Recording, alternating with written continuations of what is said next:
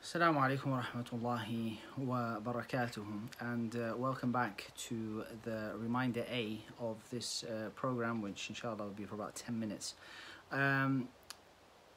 Ramadan is obviously a time of greatness. There's so many good things to do in Ramadan. And one thing that I want to focus on today, which is something that we tackle in our book, the 30 Steps Towards a Refreshing Ramadan, the Reminder 2, which is about planning Ramadan.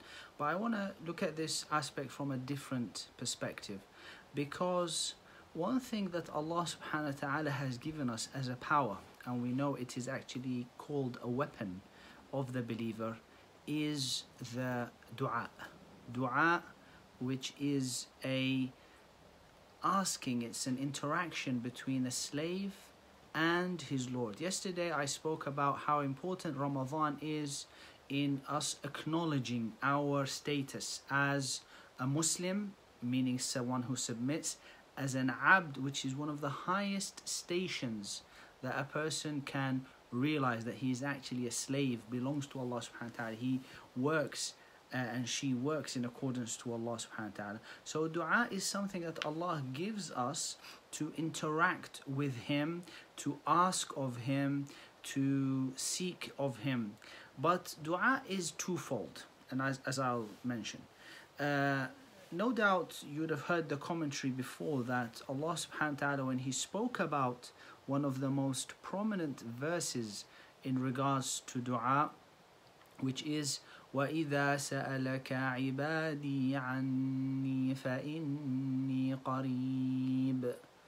And if my slaves ask you, O Muhammad, about me, then surely I am close, I am near. And if you just ponder about these few words here, first of all, it's a reaffirmation from Allah subhanahu wa ta'ala to say to the Prophet sallallahu alaihi wasallam, إِذَا سَأَلَكَ, if my slaves, and remember, so you see how the usage of the word slaves here is relevant, because it's about having that interaction that Allah subhanahu wa ta'ala has given you that title. When the slaves, ask you, O Muhammad, about me, then they are almost like asking the Prophet ﷺ, how do we get close to Allah subhanahu wa ta'ala? You tell us how to get close as a messenger, as one who is chosen by Allah. So Allah subhanahu wa ta'ala says, فَإِنِّي قَرِيبٌ, I am close.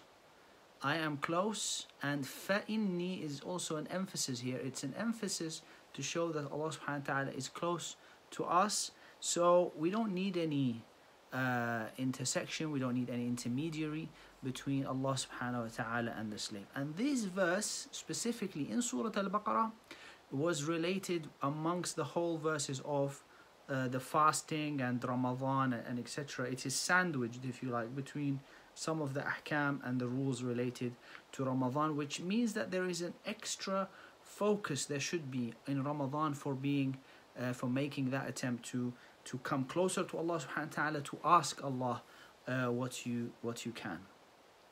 Now dua is about, it's not just asking Allah. Dua has lots of things related to it, you know. A lot of the time people say, you know, I make dua, my dua is not answered, or I keep on making dua, or how is the dua going to change the reality of my qadar or my divine destination, and so on and so forth. The reality is, though, Allah subhanahu wa ta'ala wants you to make dua and fulfill conditions and criteria and establish all the necessary things that will allow your dua to be answered. And at the same time, it's to get rid of all the things that might be barriers and hurdles between your dua being answered. Recently I was talking to one of the young ladies who was having a little bit of issues about her Islam, and not quite sure about Islam. And one of the things that she said, which was striking, I mean, we had a quick discussion and there was messages and she was asking and I was replying and so on. And then she's saying, well, I don't know. I mean, I'm seeking for the truth. And I'm turning to Allah, or I'm asking Him to show me. And I'm not, there's no answer from Him. He's not showing me the truth. He's not guiding me to the truth. And I said to her, well, I mean, without sounding arrogant in any way, I said to her, well, how do you know that maybe putting you in touch with me was an answer from Allah subhanahu wa ta'ala? Or maybe another sheikh or something like that. But so don't always think that your dua has to come in the package and the presentation that you want it. You might be seeking something specific, but Allah subhanahu wa ta'ala, if you are sincere and you're doing the right things, Allah will give you that which you ask for in a different format, and He might guide you to it in a different way. And the beauty of Ramadan, and that's what we need to practice, is part of the planning for Ramadan, is to think, what are the things that I really want in my life? What are the things that I'm aspiring for? And these could be from the dunya or from the akhirah. And in the past, the righteous people of the past, they used to have a small list, 4 or 5 items that they really wanted. They felt very close to their hearts, and they used to continuously and repeatedly ask Allah subhanahu wa ta'ala in every occasion that they had during this month of Ramadan, in the sujood, whilst they are, the times after the prayer, between the adhan and the iqama, last third of the night, in the early hours of the morning, and so on. Whenever there was an occasion where dua was emphasized, and even when there wasn't an occasion, so there was just like focus on those specific dua. And that's what you should be doing. You should have a list. Try and make that list today after this program, inshallah. Write down what are the things that you want. You could write it down in pen and paper. You could write it as a note on your phone or whatever, and write down 4 or 5 things that you really want to achieve in Ramadan. Sorry, not in Ramadan. What are your aspirations? Now, it might be that you get married. Some people might want that. Some people might want a child. Some people might want a better house, maybe a better job. Some people might want, different things. And I'll tell you this story that I told before, and it's quite an interesting one.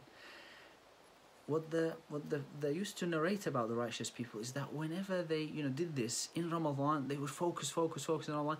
They used to say the next Ramadan would not come without their dua being answered. It was almost like a guarantee that there was a year there for that dua to be answered. And once I gave this actual saying, I said it in a khutbah once, and one person was listening to that khutbah, and he tells me this story 1 year later.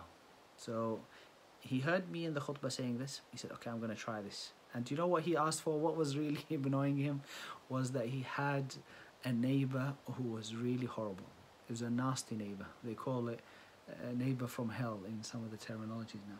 And this neighbor was so nasty, so annoying, that he was really making his life miserable. And we know that a bad neighbor can make your life miserable. So he was making dua. He said, let me try what Sheikh Umar has mentioned. And he kept on making dua, oh Allah, relieve me of this neighbor, relieve me of this neighbor. He made that dua wrong.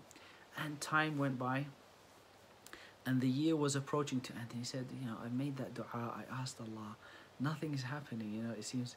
And he said, subhanAllah, and he was telling me this story, so it's not, he said, the last sort of month before the next Ramadan, he said something happened, there was some sort of issue, there was, and he said all of a sudden, there was, the police or the law enforcement or something came in, and they ended up taking that person and his family and basically, removing them from the house.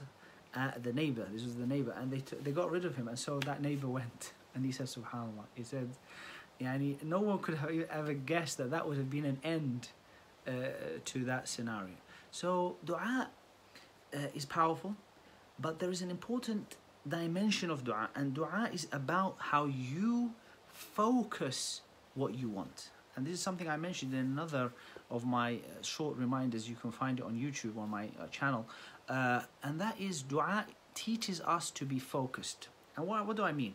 So for example, if your dua is, oh Allah, give me some wealth, your dua is you want wealth, you want some more money, automatically what's going to happen is you're going to be focused that you're going to be searching for wealth. So your dua, if you like, allows you to focus what you want, and so therefore you're going to spend time, you're going to spend effort, etc., to go in line with your dua. So now your dua is not just a one dimension of, oh, I'll just say the words and Allah will do the rest. No, your dua is, I will say the words and I will do the actions and I will work, and Allah subhanahu wa ta'ala will help me along the line, and He will make things easy for me. He will pave the road in front of me, He will remove the hurdles and the obstacles, but I still have to work to get that, because it's not going to just, things are not just going to happen. And if we look at the stories of the righteous people, we see that as a reality happening with them on a regular basis. So the message from this reminder is,